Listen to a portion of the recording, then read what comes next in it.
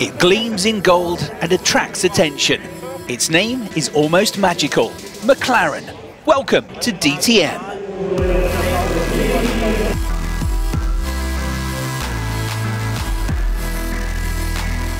The car design looks great. It's a great brand. I really love to drive that car.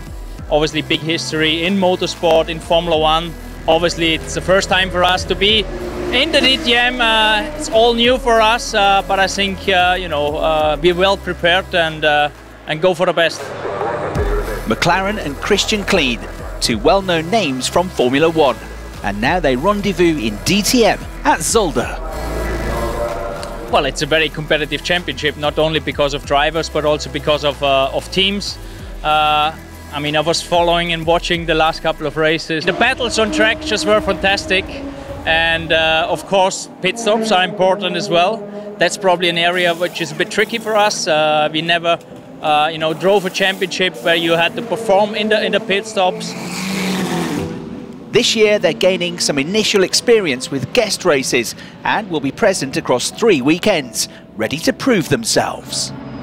Just want to show a bit more of our team. We want to prove ourselves also in the highest GT3 championship there is out there, and that's why we're here in DTM.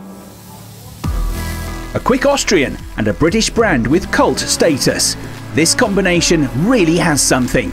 Nice to have you here in DTM.